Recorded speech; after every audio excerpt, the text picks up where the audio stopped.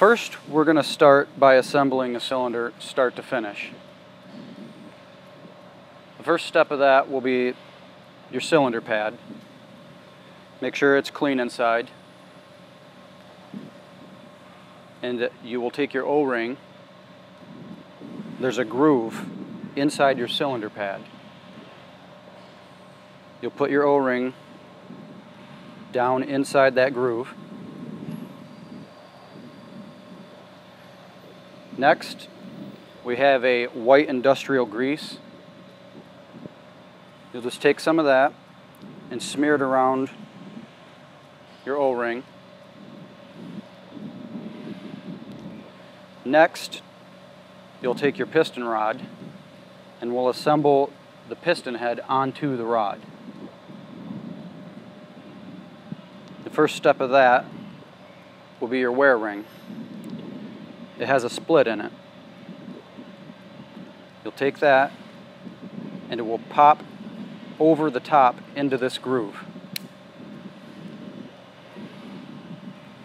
Next, you'll need your piston head seal. It's flared in an upward direction. You'll take that and it has an O-ring in the top that will face up. Next, you'll need your piston head bolt, lock washer, and flat washer. Lock washer on the bolt first, then the flat washer. Thread that into the top of the piston head.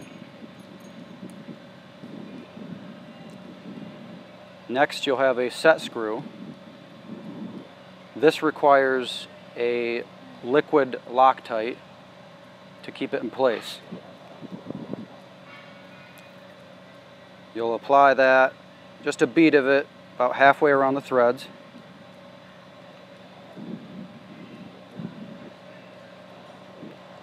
One end is machined for an Allen wrench. That end will face out.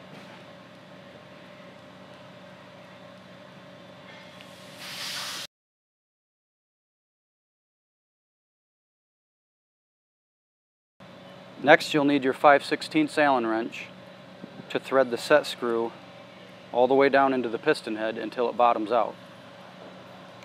You'll feel when it hits bottom. Then you'll apply more Loctite to the second side of the set screw.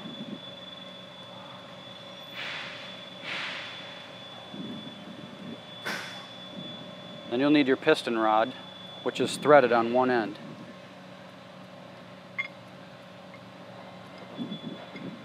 Thread your piston head onto the rod.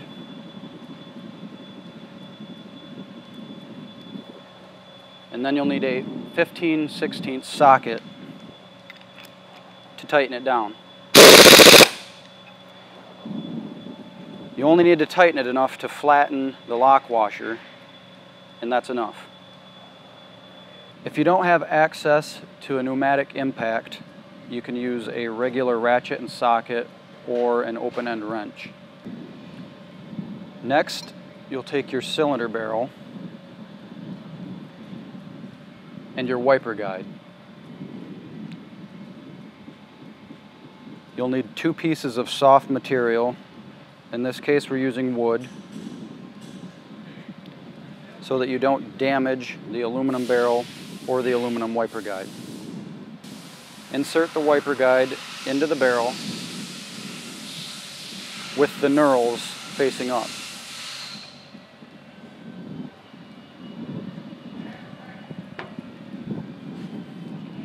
You'll need a hammer, and you'll pound this wiper guide into the barrel until it's flush with the top.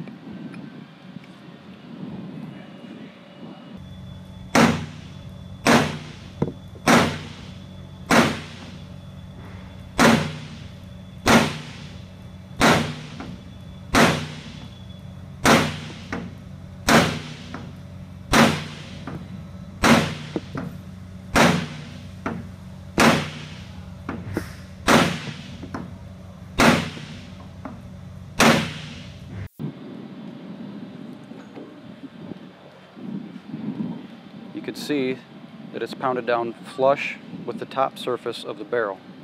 Then you have a wiper seal that goes into the wiper guide. There's also a snap ring groove machined into the wiper guide. You'll need a pair of snap ring pliers,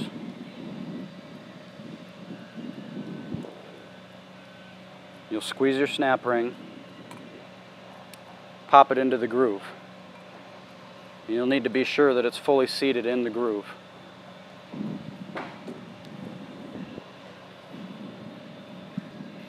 Next, you'll need to use the same white industrial grease to lubricate the inside of the barrel. You'll just spread a thin layer around the end of the barrel that has the threads. Next, you'll take your barrel and your piston rod assembly, slide it carefully down into the barrel and through the wiper guide on the other end. Hold the piston rod so it doesn't fall out, turn it over. You'll need something soft to tap it on to pound the rod in. Just give it one good tap and the seal will go into the barrel.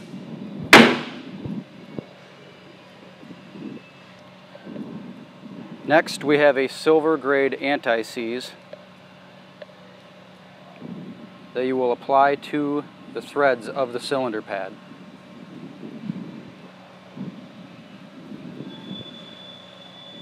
Then you will take the cylinder pad and thread it onto your barrel.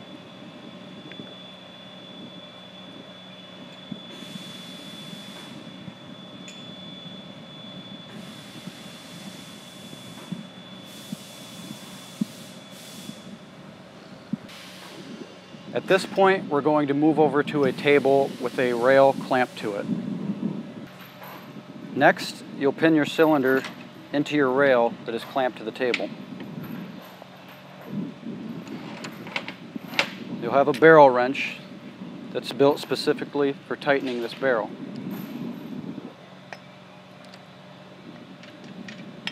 Wrap it around the barrel, lock it in place, and give it one firm pull to tighten your barrel down to the pad.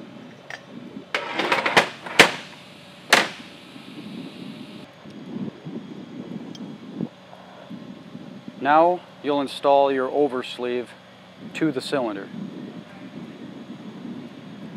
It's drilled on one end. That end goes up. Slide it over the cylinder. Next, you'll take your socket pad, put that on the rod, socket pad pin and keeper. Now you'll need to lift the oversleeve up and line all three holes up and slide the pin through. And you'll put your keeper on the pin.